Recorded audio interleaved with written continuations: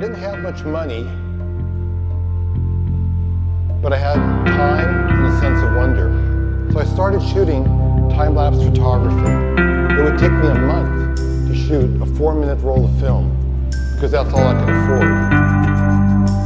I've been shooting time-lapse flowers continuously, non-stop, 24 hours a day, 7 days a week for over 30 years. And to see them move is a dance I'll never get tired of.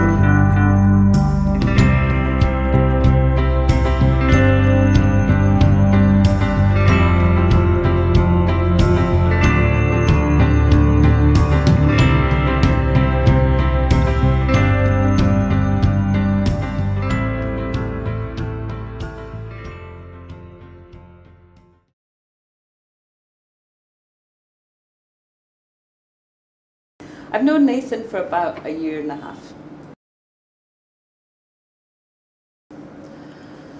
Well, Nathan's main role is design lecturer, so for me, as academic director, I think it's essential that Nathan is very good at his craft, and he's got a lot of experience teaching and also in industry. And I think what's essential is that as a creative person, he can also communicate and teach what he knows. So I think communication as a lecturer, a design lecturer, is very important.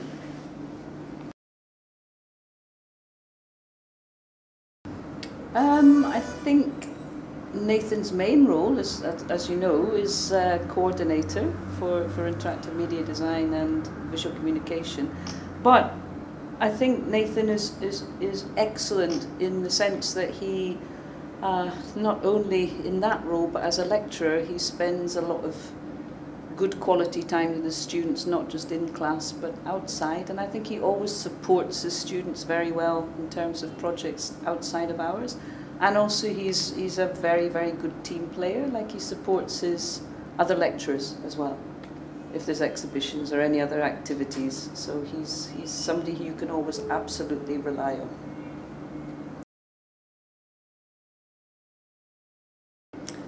That's a funny question, because I think to say, is anybody replaceable? Do you know what I mean? I think we all have our different skills. I think we all have our different inputs. I think, as I said, I think Nathan is excellent as a design lecturer. He's very, very, very good at what he does. And I would like to think that we would never be in a situation that, to have to answer that question because he's very, very good at what he does, and we love Nathan being here.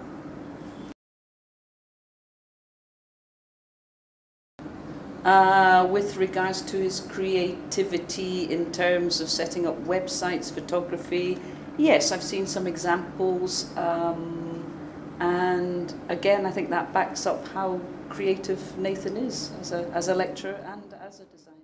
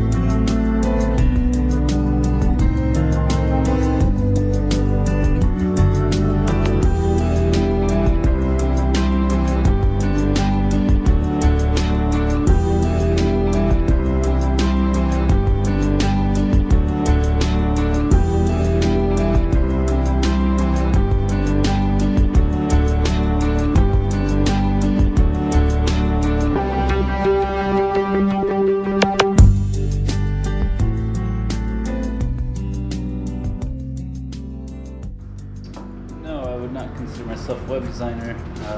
Web design is something happening sort of by default. I actually went to college studying mostly video art, installation art, things like that.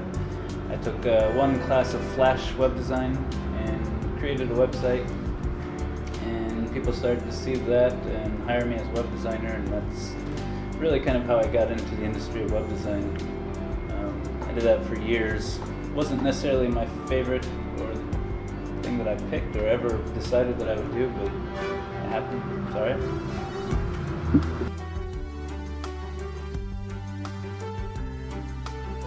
I've designed probably over 100 websites. I've probably worked on a couple hundred more than that, depending. Designed by scratch, probably about 100 websites.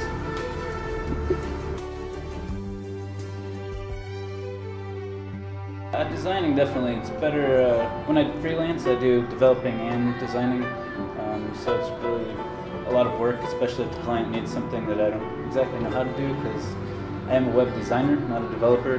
Developer is the hard-end coding. So it's nicer when you're working with the coder and you're the designer. So that developer actually does all of the text coding stuff you see here, and I do the pretty pictures.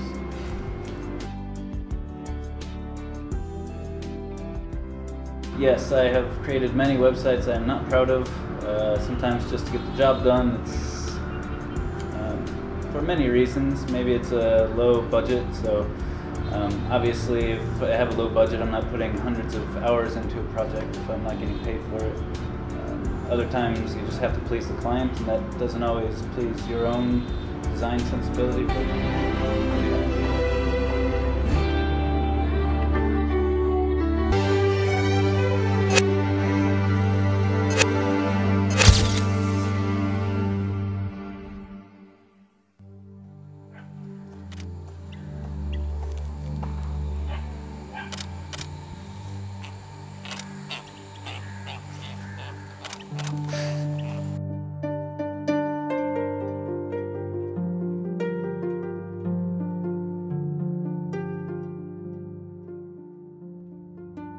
I don't know, I guess photography is, you know, capturing a moment in time. It's, I think a lot of people put maybe too much relevance on photography. I don't see it as the most important thing. I like photography for myself as just sort of a hobby, or I don't know, something I do when I go places, but it's not, I don't see it as a necessary thing. I almost wish that there was no photography, to be honest. Sort of technology that I like and I've gotten behind, but I think sometimes you lose the moment when you're always standing behind a camera. Especially I like to travel a lot, so I go to see places and see things, and sometimes I think you get stuck behind the camera too much and you actually lose what you're there to see. So I don't know, it's kind of a strange thing, my relationship with photography. I love it, but I hate it. It's I guess for me to come back later and see where I've been and see those photos, that's the rewarding part of photography. But yeah, in general, I don't know, love, hate.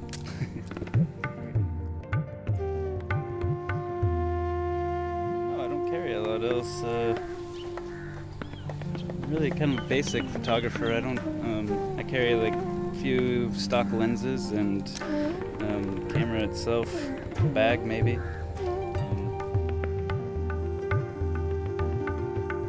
I don't consider myself a photographer so much. I use the camera for a lot of other projects that I do, so I'm not necessarily going out to shoot photos as a photographer. One of my main passions is shooting time-lapse photography, and I guess the most important thing is my intervalometer and tripod.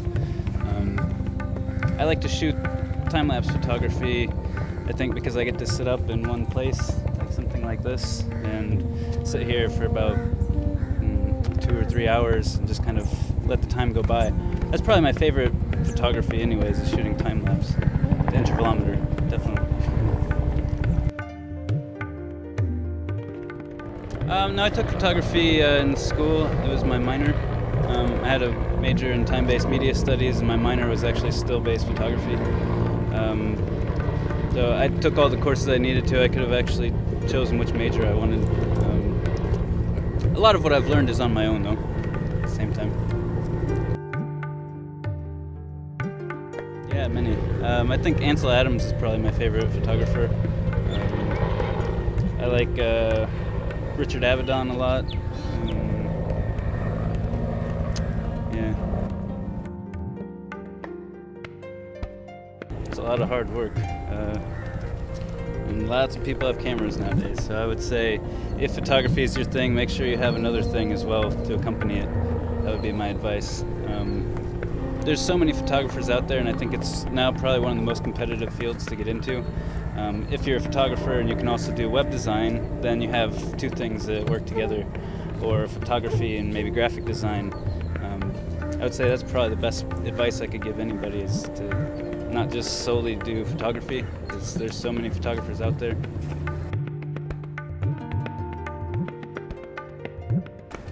Yeah, sure. I dream of living without my camera, actually.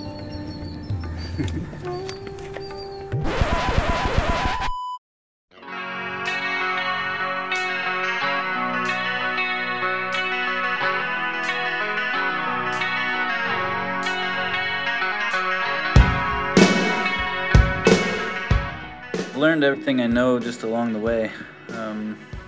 Never really was trained to do anything. For the most part, I'd just take things apart, put them back together, see how they worked that way. When I was young, my grandfather was a big influence on me, and I remember he was a plumber.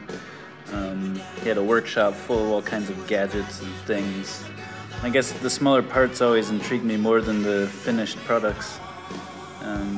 I guess that's when I started to build things out of stuff. When I was little, I had Legos and constructs and things like that. Those are my favorite toys to play with, so I was always building something.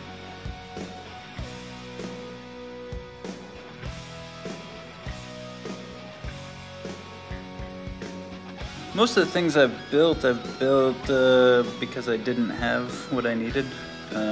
Either that or it was too expensive to buy what I didn't have. So I'd figure out ways to build it. For example, like furniture and camera equipment, things like that. I've built a lot of camera equipment, actually. Things like underwater housings and stabilizers, dollies, even built green screens, things like that. My old gallery workspace, I've had a lot of experience building gallery walls, tearing down walls, bringing materials up and building whatever I could out of them. We'd save materials. I built a loft that I used to live in for my bedroom. I love to build things. I love using my hands. I think most of the time as a graphic artist or a graphic designer, web design or any of that, you get stuck in the computer world so often, and it's really nice to use my hands. So as far as art and things that I've created, I try to use like a technological side, but also using, hand-built things. I think that's my biggest passion, is when I get to just pull something apart and conceptualize and build it from scratch.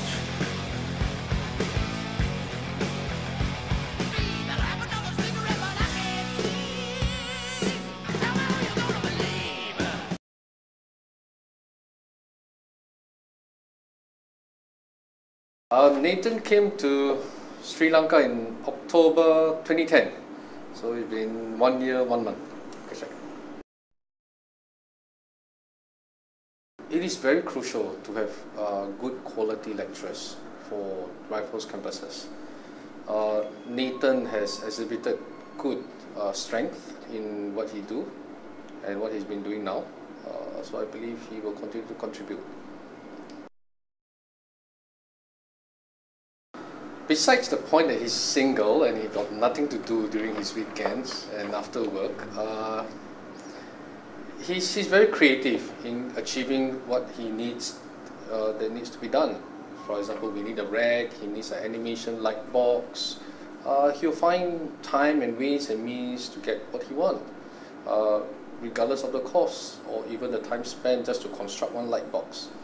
He will try his best to get it completed. Yes, I'm just kidding. No, in fact, our greatest assets in Rifles are our lecturers. Anyone can be a lecturer, but it's difficult to be a good lecturer where all the students respect.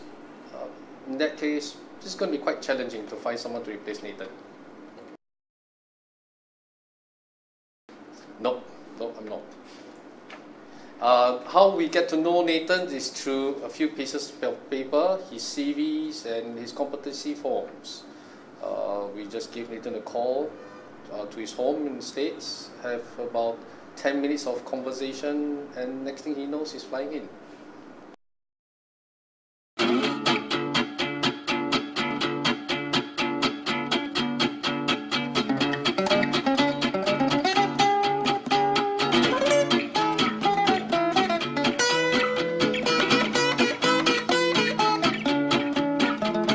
Je veux pas finir mes jours à Tombouctou, la peau tirée par des machines à clous. Moi je veux être fripé, triplement fripé, fripé comme une triplette de Belleville. Je veux pas finir ma vie à Acapulco. I have a few favorite animated films. Can I tell you all three? I would say three. My favorite film from childhood was Fantasia by Disney. It's amazing, kind of weird, mystical animation.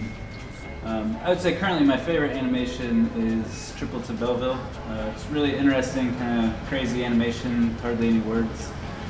And Princess Mononoke is another favorite of mine. Just quite a beautiful film.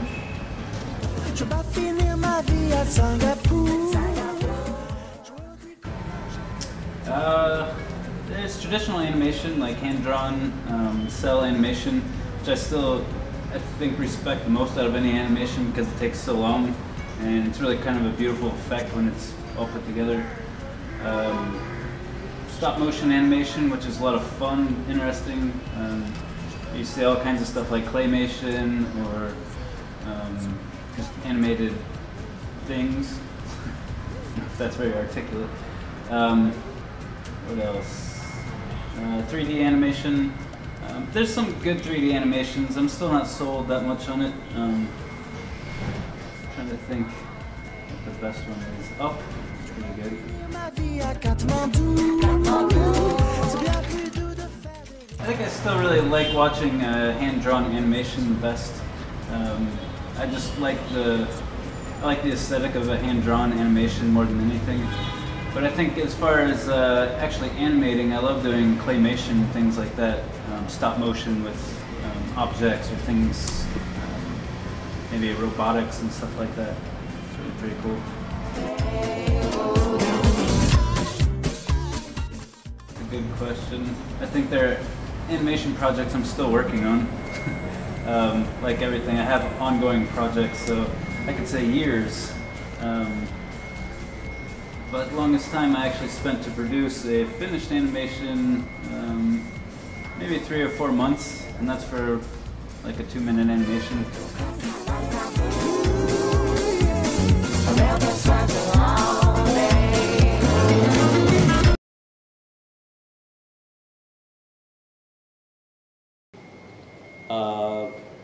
Nathan's lecturing capabilities is pretty good, and I've been studying from him since day one at Raffles, and it was pretty awesome. And for me, he's like a person that knows everything that regarding what we're studying at Raffles. I think he's pretty good.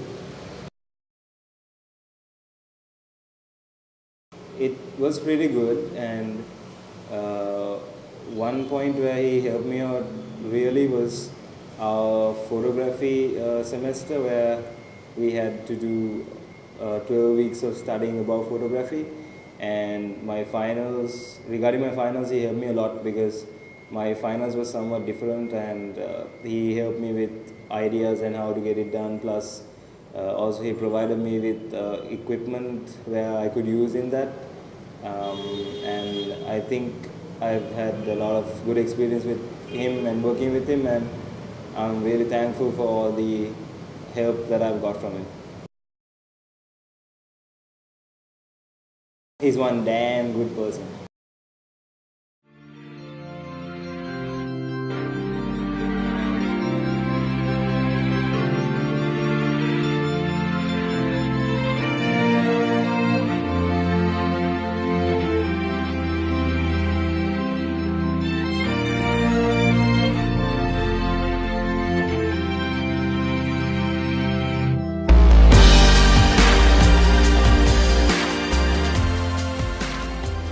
guess illustration is making artwork for money, sort of as a graphic designer does, making logo, production websites and things like that. But an illustration, as opposed to a piece of art, is something that is, I guess, commissioned.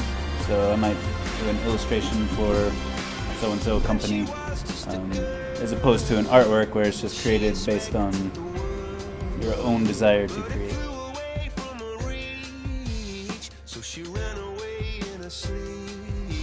Longest time, including the gaps in between? Years. I still have work that I'm working on that is unfinished. In fact, most illustrations that I do are pretty much unfinished. Longest time in one setting, I could easily, if I'm doing hand-drawn illustration, spend 4 or 5 hours and not think about it.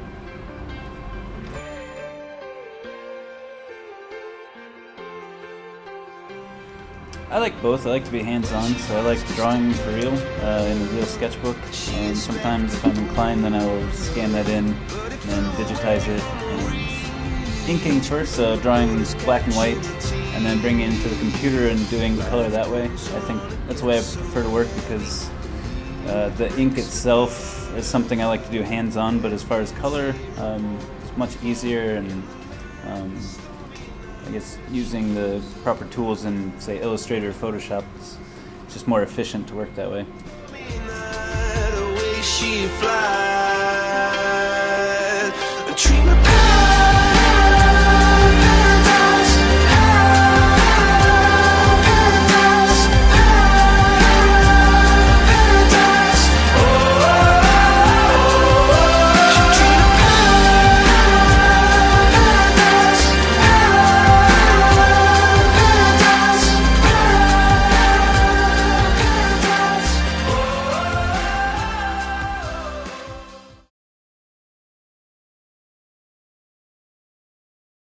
Nathan has been really helpful, like especially during our exhibition.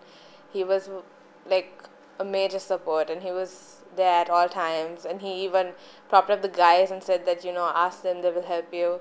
He's also, he's firm, but not harsh. As in, like, I remember when he was teaching us, he used to make sure that we meet deadlines, but at the same time he used to be very supportive of our creative ideas, and he never let us compromise our design with any other materials or, you know, any of that sort. And I think in terms of being an artist, he's really impressive, because we've seen a couple of his freehand sketches and they're really good, really superb. And all in all, he's silent, but he's an extremely cool lecturer. He's very practical, and he also uses anything that he can find. Like, you guys remember the we call it the robot, but I don't know what you all call it, the thing he made out of PVC pipes. And for yours exhibition, I think we put up all our posters and stuff, and that was really resourceful. So I would say that he doesn't really need a lot of material to start with. His ideas just like spring up, so that's a good thing.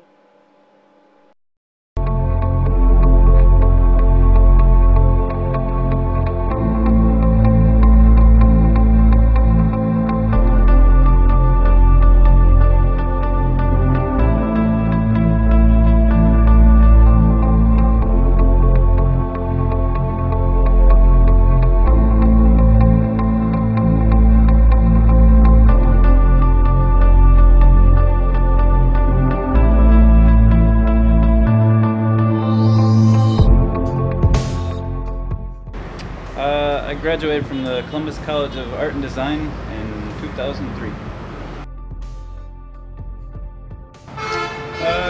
College life was crazy. It was difficult, but it was also very enjoyable. I worked very hard. I didn't have a lot of friends. I had a part-time job the whole time as well, and yeah, it wasn't quite easy, but I think in the end it pays off. I like how it feels. It's good, actually. It's a job I really like. I've worked in the industry and done all kinds of different odd jobs, but I think for me lecturing is one of the most rewarding things because I'm also learning at the same time, and you don't always get that opportunity when you're working in a design field. So. I think the best thing is watching my students excel and do good, and learning from them as well. I think that's probably the best thing about lecturing, is that it's not just me learning, or not just you learning, but both learning from each other. Especially moving out of my own country into a different country where I can learn different cultures and things like that. I know a few naughty things that I should probably not say in Sinhalese. I know numbers, basic things, started to learn days, things like that.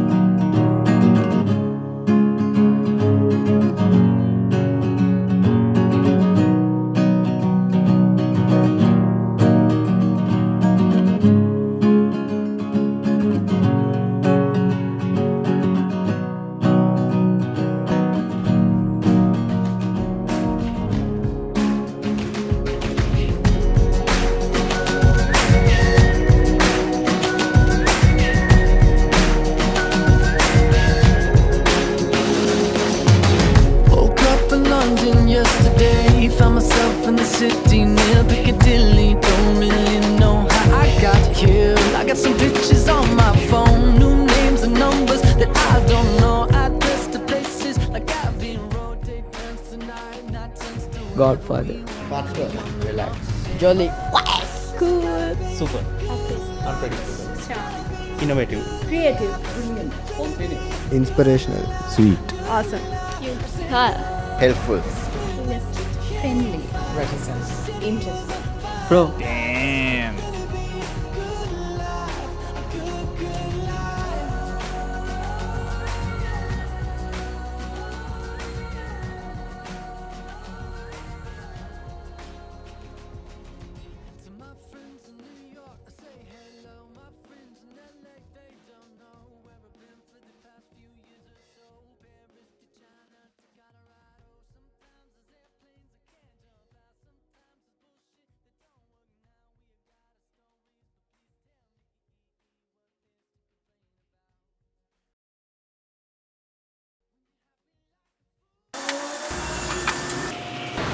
Godfather. And then you have weird students. Brilliant. Charming. Innocent.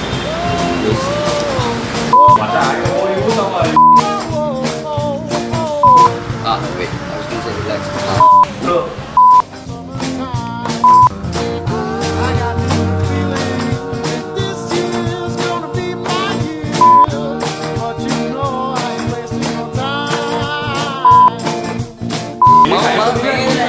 Not the same thing. Sure.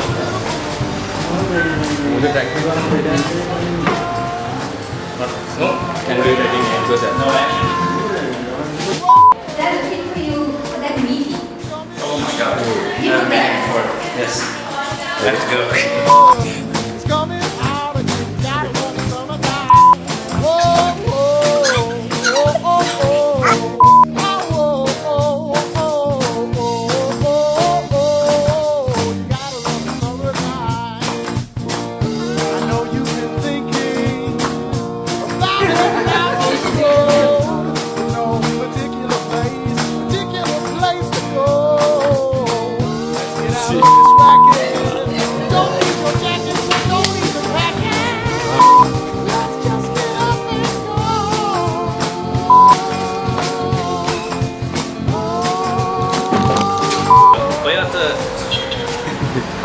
Valentine, Oyata, Ama Buddha.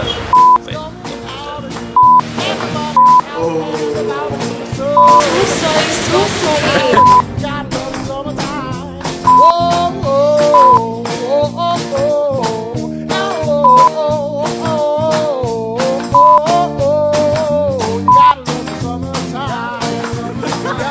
Love